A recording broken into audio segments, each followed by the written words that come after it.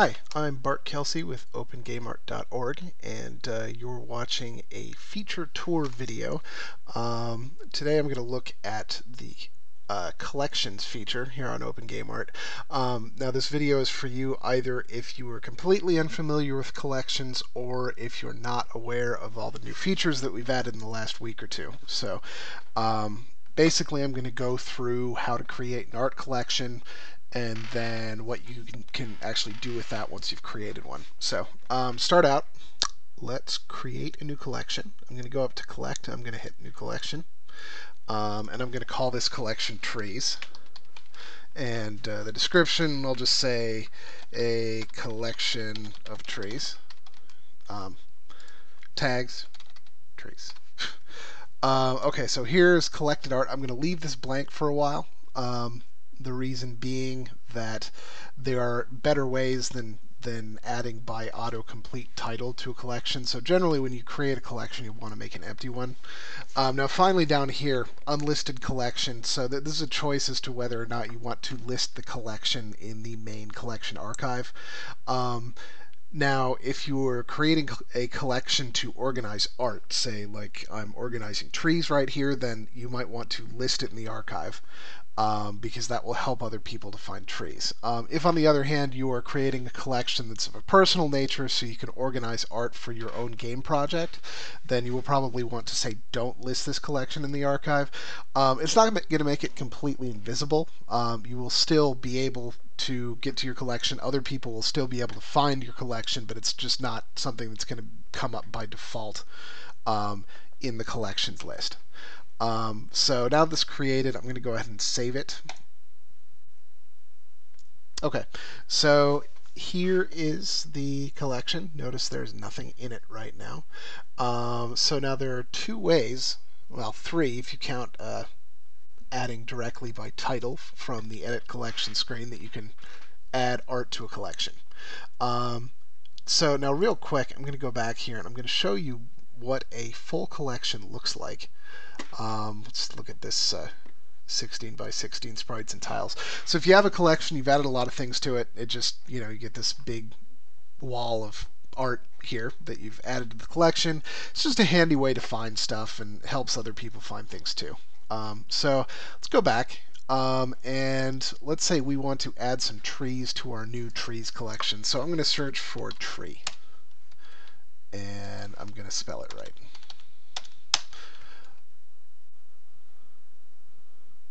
Okay, so we've got these trees here. Let's say I like this tree here, so I'm going to click on it and I'm going to bring up the art. Now, so one way to add something to a collection is you go down to the collections section here on the left side of the page. You find the collection in the select box that you want to add it to. Click it, click add to collection. It says working for a second while it does all the stuff behind the scenes, and then once it's added it will just come back up and say that it's now in that collection. So there we go. If you want, you can also remove it from here. I'm not going to. So there's one other way to add things to a collection. I'm just going to back up and go back to that search page. Down here at the bottom of advanced search there's this collect into box. So here you can select the same collection, and what you will find is that when you choose it, a lot of these plus signs appear here.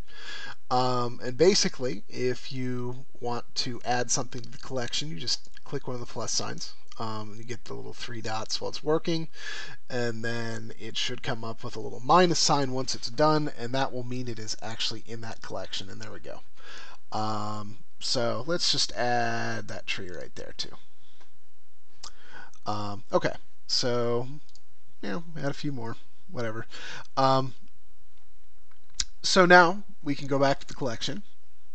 I'm going to go to one good way to find a collection is go to your user page and click on the collections tab, and it's right there. So okay, so here's our collection. Now, one thing that is new, and even if you're familiar with collections on OpenGameArt, you may not be aware of this, is the download credits file feature. So basically, if you click on that, you get this long warning paragraph here that basically tells you that OpenGameArt is not responsible for the content of the credits file, and we're not. It's just there for informational purposes to help you generate credits. You may have to hand edit it, you may have to verify things in it, and there's a big notice at the top of the file that will make you look really stupid if you don't remove it. So you need to go in and hand edit this file. That is on purpose. So I'm going to go ahead and download this. And 1 second, and I will bring it up. Here we go. Okay, so this is what the credits file looks like. Here's the big notice on top that you'll probably want to delete after you read it and follow the directions. And then each piece of art inside the collection has a section here with the credits. Keep an eye out for these special attribution instructions. If you see this, it means you may need to go in and modify the text. If you can see, we've still got a couple little bugs here that I need to work out, but for the most part it works. So yeah, you can go and modify the text, edit the file a little bit, and then save it, and you are good as far as having a credits file, although it is still your responsibility to provide the actual licenses, which we have linked to here. So going back, there's one other thing that I would like to show you, and that is the user downloads collection. So I'm actually going to go to my account page here, and I'm going to click on my downloads. And what this page has is a special collection with everything I have downloaded since we started this download tracking a couple of weeks ago.